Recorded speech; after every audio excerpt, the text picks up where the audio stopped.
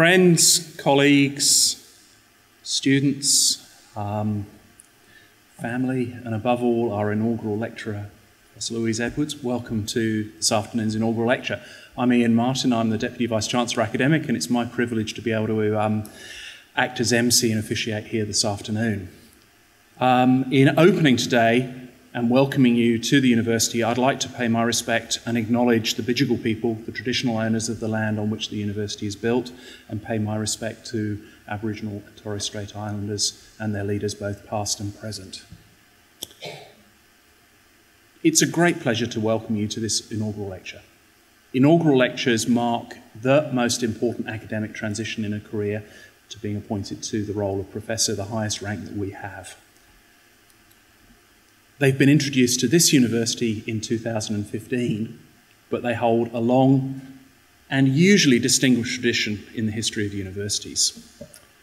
Their origins date back to medieval times, when universities were in fact little more than guilds, monastic guilds, and it marked the transition from being an apprentice to being a master. And to mark that transition, in the Middle Ages, a tradition of speaking and engaging with your peers for the first time became part of academic life. It wasn't at that stage a professorial inaugural lecture, and indeed the title professor wasn't really used properly until the 16th century, so the two didn't quite line up. But that transition from apprentice to master in the medieval guilds was marked in this way, and it is something that many universities have continued to this date. Their history is interesting, and I'm not a historian, and we have a historian with us, so I'm slightly nervous about going into history. But when they first started, they were somewhat more prolonged and fulsome than the inaugural lecture this afternoon, and they could actually last for days. And the inaugural lecturer would be expected to speak to one audience on the first day, one audience on the second day, and one audience on the third day, usually representing the town, the students, and their colleagues, but often all sorts of combinations in between. But it wasn't only that. Yes, the guild was happy to mark the entrance of their new professor into the guild, but they expected something back. So the person giving the inaugural lecture was expected to entertain the guild for those 3 days by means of food and drink. A tradition I think we should definitely resume. But it got more interesting than that, because in entering the guild, this was an opportunity to palm off some of the less nice tasks to the new member of the guild.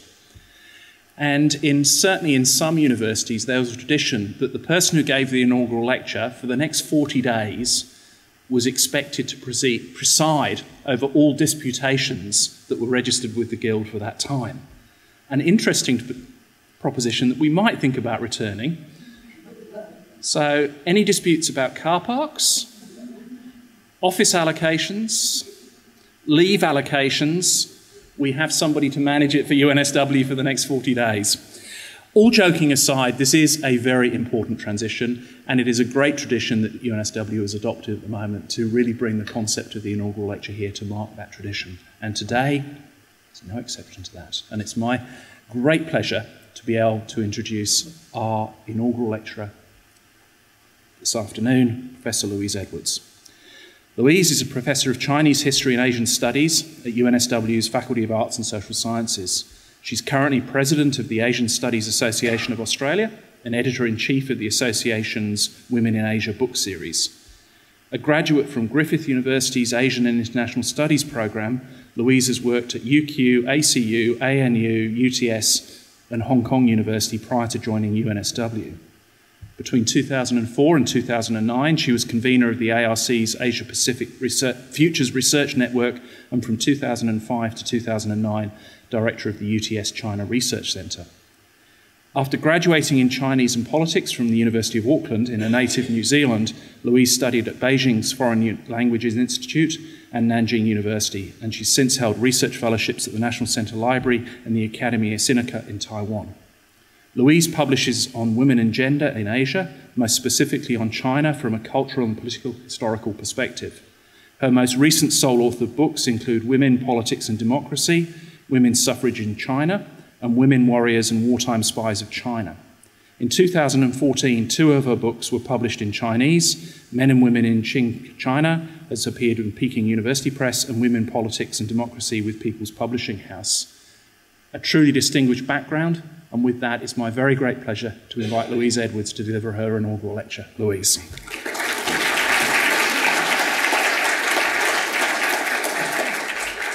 And yeah, while I'm a really good speaker, I promise, I can't do it without my notes, so lucky you returned them to me. Thanks very much, Ian. You want to see me fly by the seat of my pants. Okay, well, thank you very much, Professor Martin, and also to our Dean of the Faculty, Professor Eileen Baldry, for making this opportunity possible for me. It's a really rare opportunity to share my research and what I believe in, I guess, with a wider audience. So thank you all for coming, ladies and gentlemen. I want to spend a little bit of time talking about the family and friends that have come with me on the official party today. I've got 3 nieces and a sister-in-law and my supervisor from Griffith who've come with me today to provide moral support. And the reason that I was so keen for them to come, one of them's gone, or 2 of them have gone the back row, but okay. One of the things that's important about these 3, particularly the nieces, is that they really represent the way that Australian society has nurtured women's education. And while we take it for granted now, the fact that 3 incredibly talented young women have been given the chance by 3 different types of schools, they've all gone to different types of schools within the New South Wales system, and they've come to be geniuses in maths and science as well as creative arts and all sorts of other kind of arty things is really amazing. So it means a lot to me to have Hannah and Philippa and Maylene here today. There's also a couple of other nieces and lurking in New Zealand and other places that aren't here, and of course nephews. But today it's all about the women. As well as the nieces, I have a lovely sister-in-law who's a head teacher in learning support at Kogarah High School, and Anne's been one of those people that has made the social cohesion that gives Australia what really holds it together. She's been one of those people right at the coalface. She's worked at Punchbowl Boys, Canterbury Boys, and most of you who know Sydney will know those are the places where social cohesion is really being built. And so I really have enormous respect for the work that Anne does. She has a daughter who's also gone into teaching, who's teaching at the moment at Ashfield Primary, and my own daughter has gone into teaching in Melbourne, so she couldn't be here today. But it's a career that really makes a difference in young people's lives, and it creates some amazing young people that have become my nieces, but also who have many of the people that we love to teach. And then finally, the last person on my official party is my supervisor from Griffith, Emeritus Professor Mary Farquhar, who's a world leader in Chinese cinema and also in children's literature. And I know there's a few China studies people here, so now that you know Mary's here, you can grab her if you want to talk to her. I know there's some cinema people in the audience from UTS in particular. So that's really... that's the official party, and I'm really grateful that you could all come today.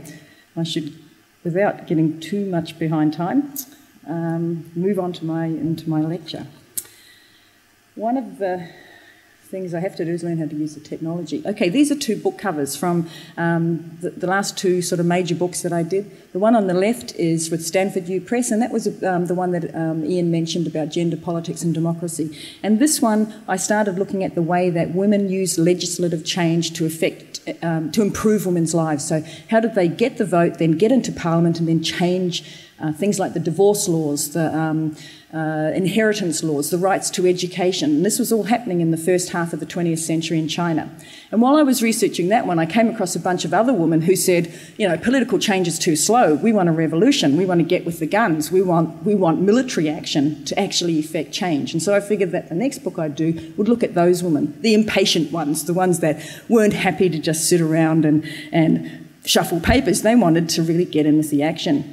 And the more that I looked at these in this second book, the one that's coming out in March next year, the more that I looked at these women, the more that I realised that while they were interesting during their lifetime, they actually had really much more interesting, or well, equally as interesting afterlives, as propaganda pieces, as people who had their histories being used by different types of groups, commercial groups, government groups, rebel groups, to encourage people to go to war.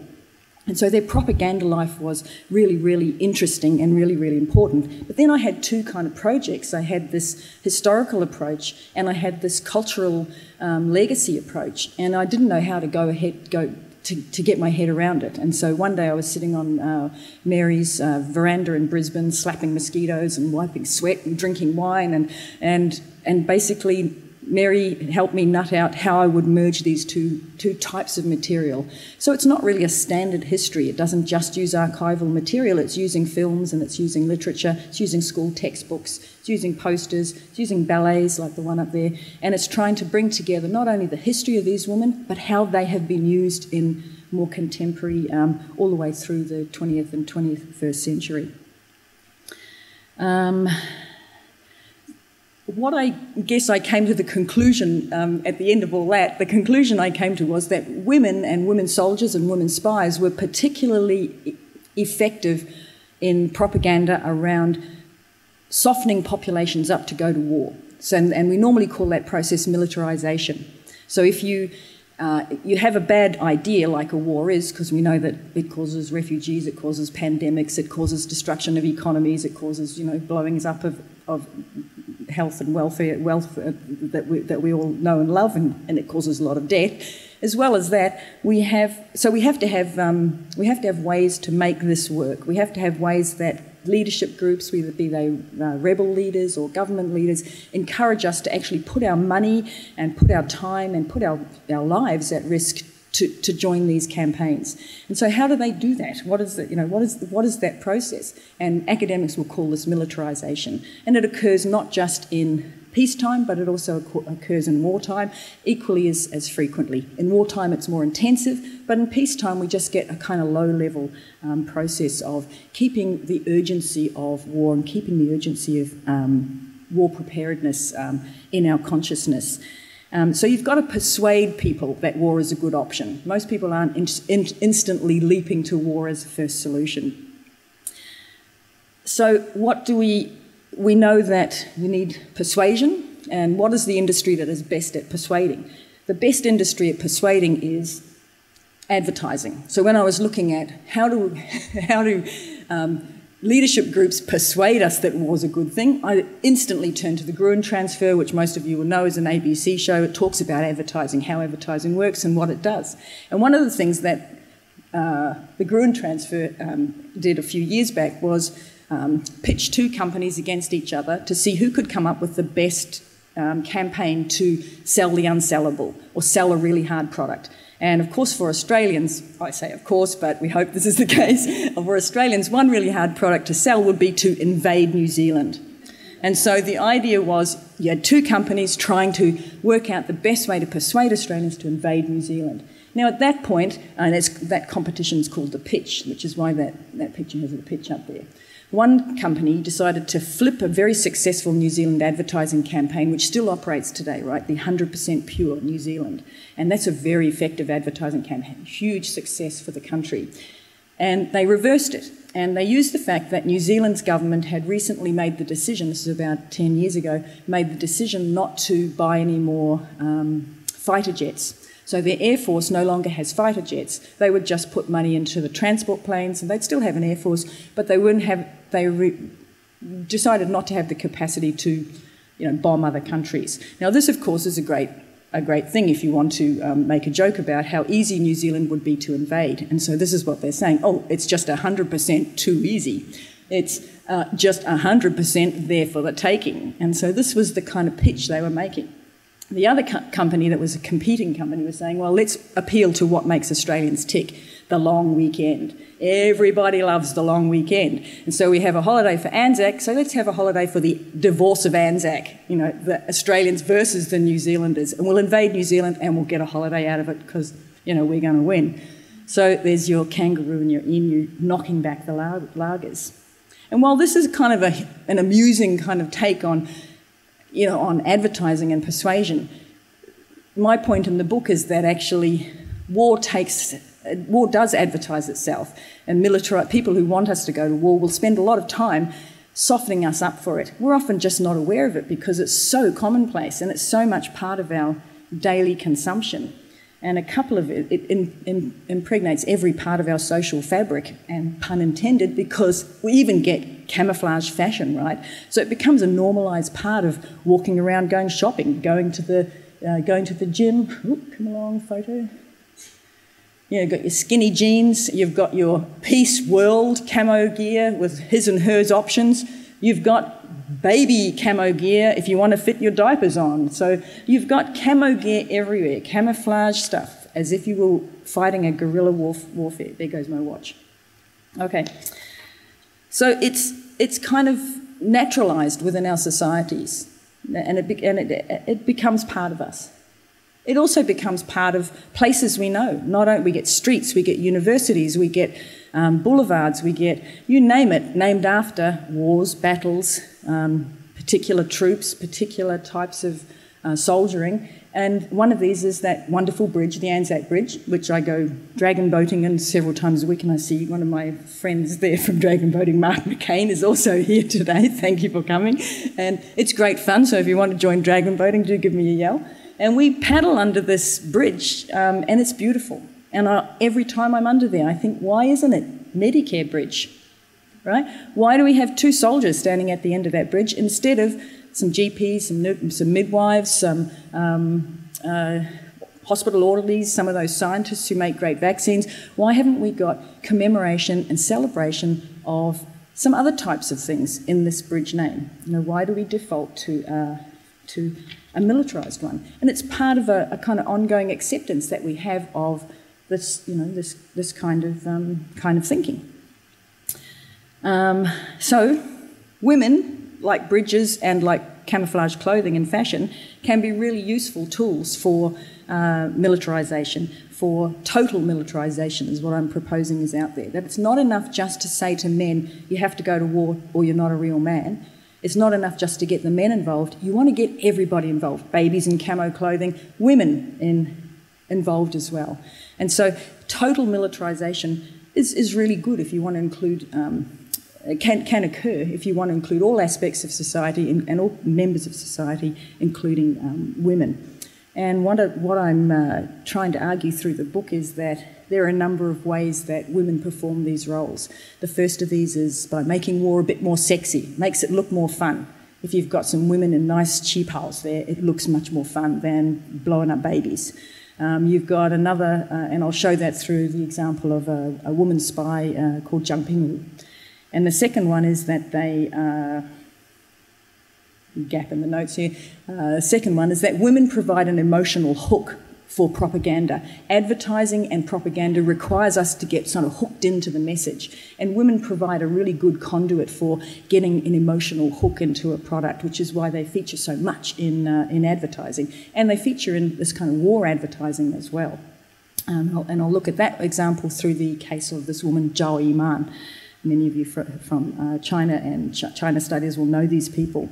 And then the last case study I'll look at is one by a woman who was a soldier and an author. So she wrote a lot of reportage and she wrote a lot of diaries, and her name's Xie Bingying. And she shows us the way that social movements like feminism can be co-opted into a militarised way of thinking, such that you can't think of feminism without thinking of going to war. So this is the kind of argument that I'm making through the book. And the book has like 10 chapters, one of which was the Red Detachment of Women. That was the book cover. And, you know, they were real women spies and soldiers who fought in the southern part of China in the early 1930s. There were 104 of them. 19 got killed in battle. The others were kind of captured in 1933 and taken as war booty or jailed. But they were real women. And in the 1960s and 1970s, their story was taken up such that almost everyone in China can sing a song from the movies and the ballets that these women, the Red Detachment, became really famous for. But they were real women, and a couple of them only died a few years back. So this is the first one. This is this woman spy, Zhang Pingwu. So she died in she was executed in 1940. That's a real sort of picture of her on the cover of a very famous magazine from the 1930s, and it was a kind of, she was a cover girl. She was also interestingly half Japanese and half Chinese. So her mum was Japanese and her dad was Chinese, so she was fluent in both languages and moved between both societies. So when Japan invaded China in the early 30s and really seriously in 1937, she was really a useful person to have around. She could mingle, she knew the top echelons of both groups, and she could mingle quite as a native in both groups. And so the Nationalist Party of China decided to co-opt her to their campaign and to insert her into Shanghai, where she was already there, living in Shanghai, to insert her into their movement to try and get the top security guy, or one of the top security guys in Shanghai, assassinated. So this guy was a kind of like, you know, not a very nice character, a guy called Ding Mo-tsun, but he had a real soft spot for beautiful women. So they took this young university graduate, cover girl, and put her into this world where she would meet Ding Mo-tsun. She meets him, he does get kind of, you know, soft on her, and one day they're going shopping. She pretends by chance that she needs to buy a fur coat, or she wants to buy a fur coat. And she says, look, there's the Siberian fur shop. Let's stop here and get me a fur coat. He doesn't know that this is actually a setup, and she's got her assassins waiting outside the shop ready to take him out. But of course, this is a guy who's faced many, many, many assassination attempts. So he's pretty attuned to what's going on around him. He gets out of the car, sees a couple of guys lurking, leaps back in the car, and off they go with bullets flying. Now, Zhang Pingru is standing there going, has my cover been blown or has it not? She wasn't quite sure. So she kind of thinks on the optimistic side, I'll pretend it was just by chance. So she goes back into Ding Mo-tsun's house, where the spy den, and kind of carries on as if, hoping to carry on as if it's normal. She takes a Japanese officer with her, hoping that that'll protect her if something has gone wrong. Unfortunately, she was outed. She was jailed, she was interrogated, and eventually taken out to a field in the back of Shanghai and shot. And so her life then is one of contribution, but it's also one of danger. However, in the afterlife of how she is depicted, we see that she's used very much to cover up the dirty side of war, and to amplify the glamour of war.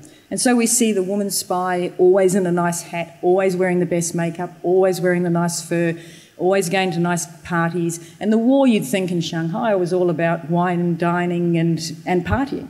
And this is a really important message that a lot of militarised thinking, and people who are invested in militarised thinking, want to get out. They don't want you to know about the other side. They want your brain to be occupied with the real glamour side of it. You always get to wear a nice hat if you're in the war, right? And you get to wear these great cosmetics. So while you're doing that, you're not thinking about other stuff. You get in 2007, in the 21st century, your story gets told in an even more glamorous way. You get to be with Tony Leung, and you get to hang out with amazing cheap house and amazing hats because of this Ang Lee movie. So, and it is highly sexualized. So the woman spy is regarded almost routinely as being a woman sex spy. So using their charms, and I think all of you could probably think of half a dozen movies about women spies that glamorizes the whole operation. And this is important, right? You have that in the forefront of your head. You don't have this in the forefront of your head. Zhang Pingru was a real spy, but the majority of spies in China and Shanghai in particular at this time were, street sellers, people who were selling sugarcane, and people who were like middle-aged women, capitalising on their invisibility as middle-aged women to just go about intelligence gathering and move it within the city. So while you're thinking it's all glamour, you're ignoring these people, and you're certainly ignoring this stuff, where you've got houses being destroyed and families being torn asunder. A very famous Life magazine picture of the baby.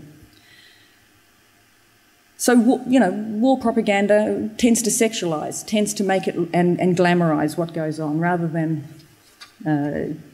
present a reality, which is, fair enough, it's entertainment. But I want us to think about what the implications of that entertainment are. The second way that women are useful to this total militarisation is through providing emotional hooks. And that, you get the message of patriotic sacrifice, which is what most governments want us to do. They want us to rush up to the front and die with a bullet for our country. They themselves wouldn't do it, but they want us to do it, so they tell you about patriotic sacrifice. And if a woman does it, it's way more effective than a man, because men do it all the time. Thousands and thousands of men have died in wars, and you hardly know one name, whereas Zhao Yiman dies in a war, and almost everybody in China knows her name. So it's way more powerful if you have these exceptional behaviours. And because women are deemed traditionally to be cowardly or weak, not very capable of military action, or not having the qualities that you would normally think of as a heroic warrior, the fact that a woman has these qualities or can be depicted as having these qualities makes it a more powerful message. People get hooked into the story. If you have 2 war movies, one with a woman, one with a man, you can be guaranteed that the woman's story will be the one that more people are interested in. You're much more able to achieve your total militarisation with the woman as the protagonist. Now, Zhao Yiman, how much time have I got? Okay, Zhao Yiman was as a Sichuan woman, and she was fighting against the Japanese. She was a communist and is now the most famous communist woman warrior. She appears in all school textbooks. She has 2 monuments, big halls dedicated to her. She has statues, she has posters, 2 movies. One, the 1950 movie, won many, many awards. The 2005 movie is maybe passed without many people noticing, except me, who was looking for Zhao Yiman stuff. But the key thing that we see about the long history she's had of the propaganda afterlife that she has been recreated as, the main thing that we see is that the message has changed from over time about what the communist government leadership wanted its population to learn about her experience. In the early years, so 1950 through to 1990s, you had the majority of the stories being told about Zhao Yiman telling us how she was an exceptional woman, a heroic guerrilla fighter. She went into the north, she was a labour organiser, then she went into the forest and organised peasants and soldiers to fight the Japanese, and that this was really exceptional. She was just a heroic, unusual woman who could ride horses, shoot a gun, blow up trains, do all of these courageous acts that we would normally associate with men. And that was pretty much a standard line. So when they say, be like Zhao Yiman, they would be saying things like, go out into the factories and work hard, be like Zhao Yiman. Or go out and stop being a prostitute and work in the factories, be like Zhao Yiman. Dedicate yourself to China like Zhao Yiman, because she's an exceptional woman. The other thing they used her story for was to encourage men to enter the war against America in Korea. And so people would be told, men would be told, be like Zhao Yiman. Don't shame your manhood by being shown up by women like Zhao Yiman. And so you'd often see, particularly not just in the 50s, but also in earlier periods of propagandising about trying to get men to join the war, they would use women as hooks to get men to join. And one of the things that's really funny about this is early on in the Communist Party use of women as hooks to get men into war was that they often found they had more women joining, and they didn't intend that to happen. They were just trying to shame the men into joining. But the women actually took it really seriously, and we'll see why when we look at Xie Bingying in the next slide. So the idea that you use women to get more men in, but you also use women to persuade women to do things they wouldn't normally do, whether that be working in the factory, working on the farm, or just participating more outside the home. But after about 1990, you see a change in the way that Zhao Yiman is used. And this relates to that central picture of her with her son. Until about 1990, people in China would have known she had a son. They knew that he existed, and he was a feature of some of the stories that she had to abandon the son. But after about 1990, you see the way that the maternal-child bond is really played as the emotional hook.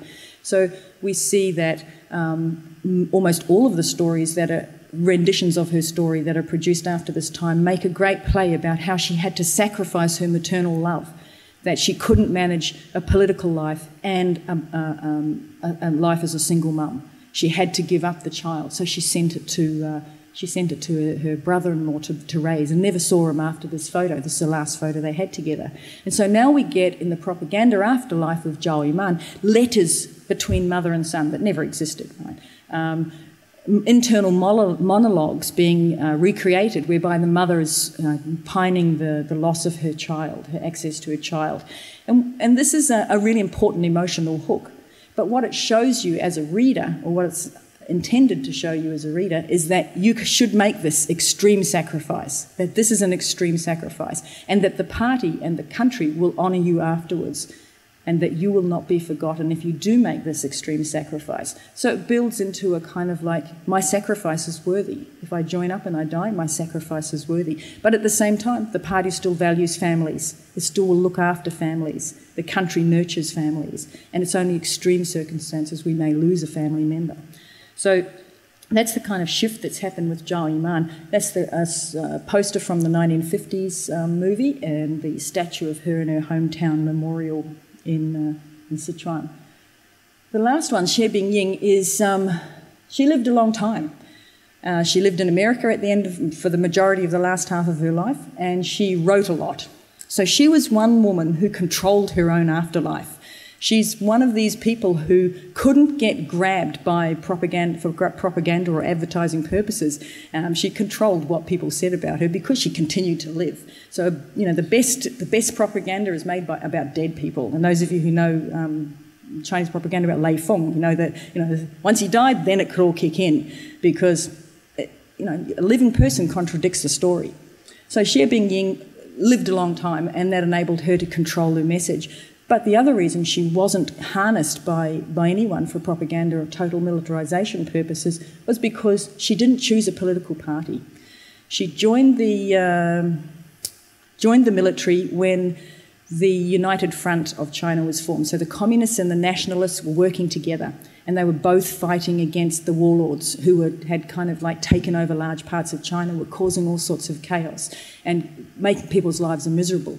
So she joined up when there was the beginnings of a national army with two parties working together. And when they fell apart in 1927, she didn't choose to go with one or the other. And that made her difficult. They kept accusing her, both sides accusing her of being having membership of the other party. And in the end, she just kind of like moved right away. But she kept writing about her experience as a soldier in the war. One of the things that's really interesting about her that is also similar to Zhao Yiman, they both had to fight against their parents to get an education. So they were, you know, they came from reasonable families, but the idea that you educated girls beyond primary school, even for these good families, was kind of like, you know, it's a bit of a waste of money. So her brothers supported her through her education. They helped her when she ran away from the arranged marriage. They would provide her with reading materials, and the same with Zhao Yiman. It was her brothers who really supported her. And I think that's a real lesson in most social movements. It's not enough to have, you know, women mobilising for women. We need men supporting us as well. And so this was crucial to Xie Bingying's experience. She goes into the military forces. She writes a diary every day. She gathers every day of her training. She goes into the battlefields and she writes more diaries. They get published in newspapers. She then gathers them all together and makes a book, and then she makes another book, and it goes on and on. So every time she was involved in a military battle, we get a really good record of what was happening and what it meant to be a woman in that environment. So it's a fascinating record. But the key thing that we learn from Xie Bingying is that for her generation of women, there was no pacifist feminism. There was no point being, make love, not war. There was no such thing. It was all, if you want women's rights, you have to get up and take a gun. There was no pacifist feminism. If you want women's rights, then you have to support the nation that is going to produce those women's rights. We have to get rid of the warlords. We have to get rid of the Japanese. So it was that kind of thinking that inspired Bingying. And she spent a lot of time as a soldier in the front lines, not the front lines, the people who know about war would know better than this, the group that go out ahead of the troops. So they go out and do the propaganda work with the villages that you're going to enter to the villages you're going to enter. And what she found was that in this front forerunner role, that they had really great success because the villagers were used to these warlords coming in and raping and pillaging and killing all the animals, and they didn't have any women with them. At least, well, they might have had a few prostitutes, camp following, cooks and things, but they didn't have women soldiers. And so when Xie Bingying and her girls went in, these young 20-year-olds walking in military uniform and talking to the villagers responded really well. And the women would come out and have a look at these kind of bizarre creatures with big feet and riding horses, and they were an impressive propaganda force for the troops that were coming afterwards. They could arrange accommodation, they could arrange housing in ways that male soldiers could not. As soon as male soldiers walked in, everyone fled. But these women soldiers walked in, softened it up and said, our troops are different. Your daughters are safe. Our troops are different. Look, we are safe. And so this really worked. So Xie Bingying was, she saw her role as basically, lifting the status of women through her military participation. And through her story, I've tried to show that, there is this kind of absence of pacifist feminism in China, unlike UK, Australia, USA, where feminist pacifism is a really common and large movement. Finally, the other thing that I hope I've shown in the book is that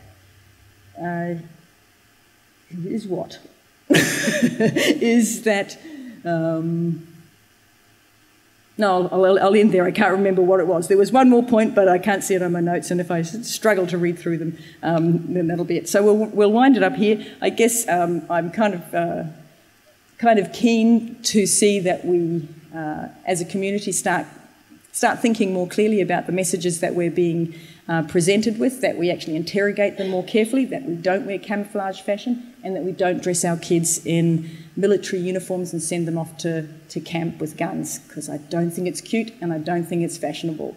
It's all feeding into a not such a good world. Okay, thanks very much for listening. Thanks for your time.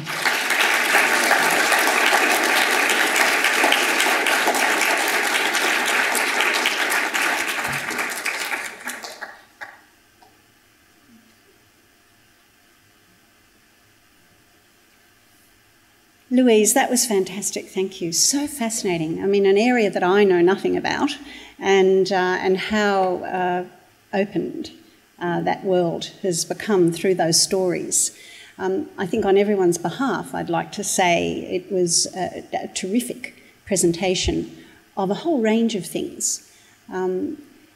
So yes, I am someone, and I imagine most people in the room, would have from time to time seen the Chinese women looking militaristic.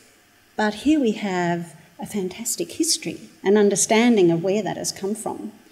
But linked with that, what you've brought us in is an understanding of this is the way, certainly in the early 20th century, this is the way women in China gained their prestige and how feminism worked in China, which is a completely different picture to what perhaps feminists like me in Australia thinks about feminism.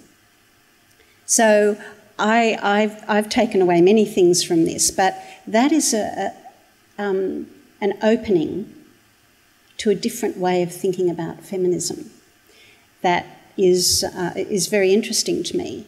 And although it's not about China, it links very well with some of the arguments that are made by black women feminists, Indigenous women feminists, who say, look, the middle-class white European way of thinking about feminism is not necessarily our way of thinking about feminism. And you have to have a feminism which speaks to where you are and the life you are in and the culture and the society in which you are in. So I found the development of that a very interesting conceptual manner of thinking about it. I also found it extremely interesting to be thinking about the nature of propaganda and feminism and China in a militaristic sense. Because, again, I'm aware of the ways in which, particularly in the First World War, in Australia, as in England and the United States, but I'm very aware of the Australian ones, of the use of women, mothers in particular, of on both sides. Don't send our sons to war, but equally, it is a patriotic thing to send your son to war. So seeing that this was a use of women in the propaganda towards militarisation in China and in this particular way is also a new understanding for me and a new concept. I guess the third thing I'd like to comment on and thank you for is of bringing this alive with these three women, because that is something which intellectually we can think about these things, but as you said, here were three women, real women, and you, in a very short time, have brought them to life for us. And they're very different women, and they lived at different times, and the changes that they helped bring about were different and for different purposes. But there was this common theme that the way to move into this new world for women was through militarisation and using that vehicle. What else can I say than thank you very, very much for presenting us with and opening up some fantastic ways of thinking and understanding about women in China, about gender, but equally about what this means, and giving us a sense of the terrible response that this ends up provoking, which is war and death, and very poor outcomes for the people involved. So I would like you all to thank Louise very much for her inaugural professorial lecture, and it augurs wonderfully for the rest of your professorial time here. Thank you very much.